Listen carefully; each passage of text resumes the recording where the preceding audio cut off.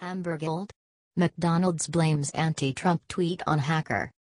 McDonald's, MCD, executives are probably grimacing at a public relations snafu involving a tweet calling President Trump a disgusting excuse of a president.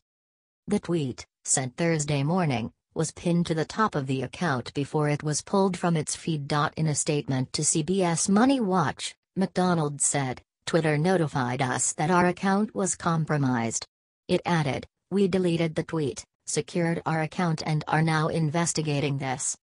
The rogue tweet highlights the risks of social media, when high-profile accounts can be either hijacked or sometimes targeted by trolls, in social media parlance, who harassed the account and its followers.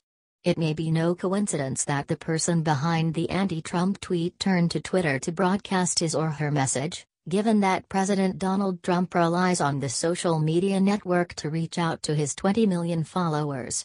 Mr. Trump has tweeted on everything from policy issues to his anger about being satirized on Saturday Night Live. As for the bogus tweet from McDonald's, some fans were loving it on Thursday. "I'll buy 100 McNuggets right now if you put the tweet back up," one person wrote on Twitter. Others chimed in, "I'll grow in another 100 and I will buy 500 McNuggets and donate them to the homeless." While fans of Mr. Trump's may not have been amused, some experts said the tweet could actually help boost McDonald's standing.